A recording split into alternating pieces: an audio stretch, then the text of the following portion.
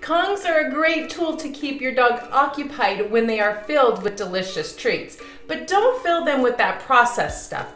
Fill them with healthy treats that you can make right at home. If you're looking for some easy Kong recipes, then stick around.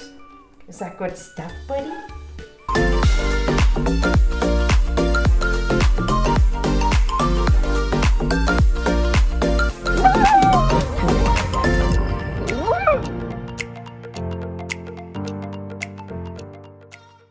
Okay, so today's recipe is a turkey pot pie or a chicken pot pie. So you can use shredded chicken, you could use ground up turkey. Today I happen to have some shredded chicken, so I'm gonna use shredded chicken, bone broth.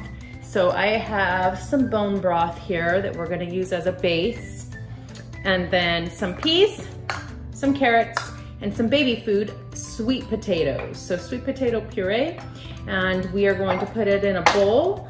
Since I have multiple dogs, I'm going to wrap up a bunch of Kongs all together, so it's just easier for me to dump all of my ingredients into a bowl, mix them up, and then I can stuff tons of Kongs at the same time. So my carrots, my peas, my chicken, my sweet potato, and then my bone broth,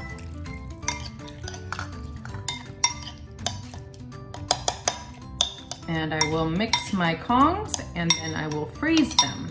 Now, one thing you want to keep in mind with Kongs is that they have a hole on the bottom and a hole on the top, so you're gonna fill from the big top hole, but the bottom hole, the liquid will spill out if we don't cover this hole. So this baby food is a little thin. I won't be able to really use that to make it stay. So you can use a little bit of peanut butter, or you can use some canned puppy food, which I just happen to have right here. So I'm just gonna take a little dab of that and fill this hole. I like to leave a little bit out so that the dogs get excited for the goodies that's all around it. And then I just spoon in my food and